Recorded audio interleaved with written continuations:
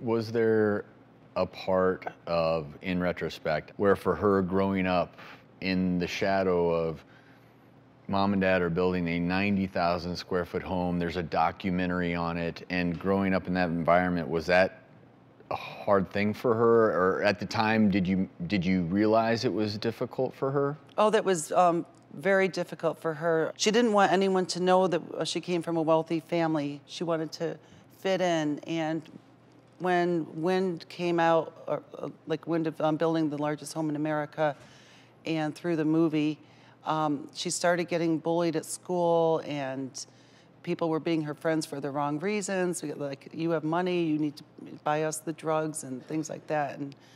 And I think she kind of started doing drugs to kind of fit in. Looking back, like, there were so many signs that I wish that my husband and I were savvy to, and that we knew. I wish someone had told us about these signs. And could you share a few of those, just so that maybe a parent out there watching right now can avoid this same situation?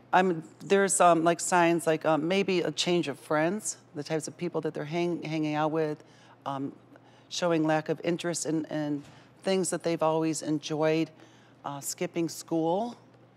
And there's so many more, locking themselves in their bedroom, saying that they're tired. You know, they could be in there doing drugs, or maybe they're coming down from something and they don't want you to notice, and they kind of camouflage tiredness with being on the drugs. And obviously, you're trying to share the story of your daughter to hopefully prevent this from happening to anyone else out there, and a lot of red flags. Where do you and your husband go from here? When our daughter passed away, we did go through like a mourning period where we just didn't know what to do. We kind of became recluses and tried to, I tried not to get depressed or blame myself and things like that. So about 3 months after our daughter passed away, we finally regrouped and became stronger together. And we went straight to Washington, D.C., met with the DEA, and we were able to get a CARA Act passed that was sitting on the shelf for 3 years, which is a very comprehensive act.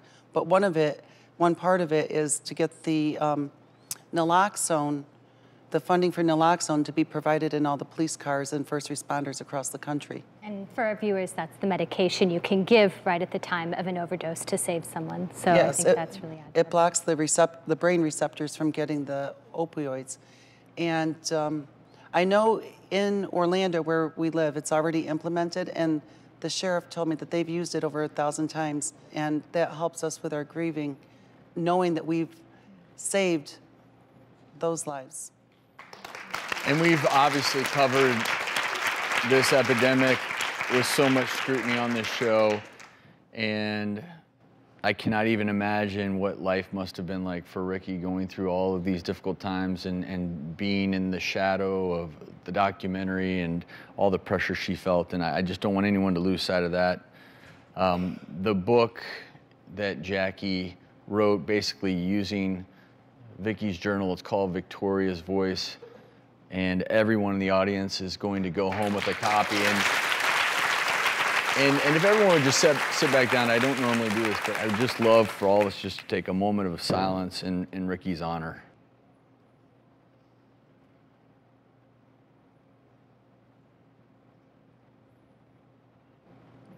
Jackie, thank you. Thank you. That gives me chills. I feel that she's here.